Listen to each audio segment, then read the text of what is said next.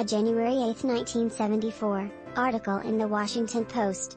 The sun rose at 8:27 a.m. on January 7, 1974. Children in the Washington area had left for school in the dark that morning, thanks to a new national experiment during a wrenching energy crisis. Most of the U.S. went to year-round daylight saving time beginning on January 6. It was jet black outside when her daughter was supposed to leave for school, Florence Bauer of Springfield told the Washington Post.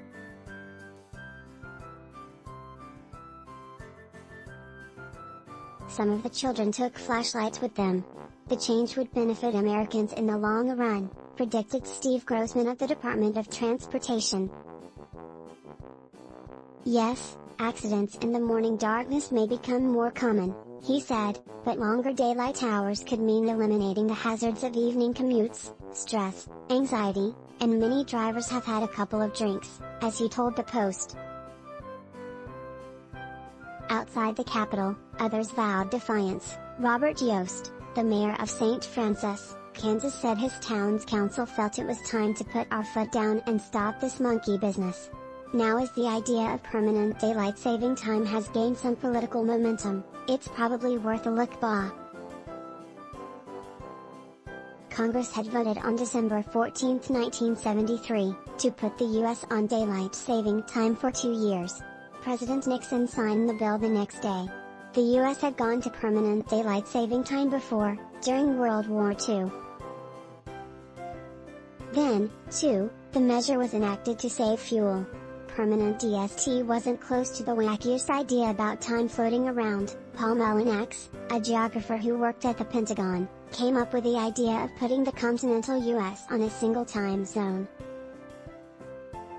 USA time would apply from Bangor to Barstow, eliminate jet lag, and standardize TV schedules. His idea even got traction in Congress, via a bill from U.S. Representative Patsy Mink of Hawaii. The human being is a very adaptive animal, he said.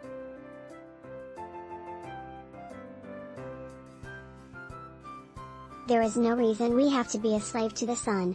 And yet the early morning darkness quickly proved dangerous for children. A 6-year-old Alexandria girl was struck by a car on her way to Polk Elementary School on January 7.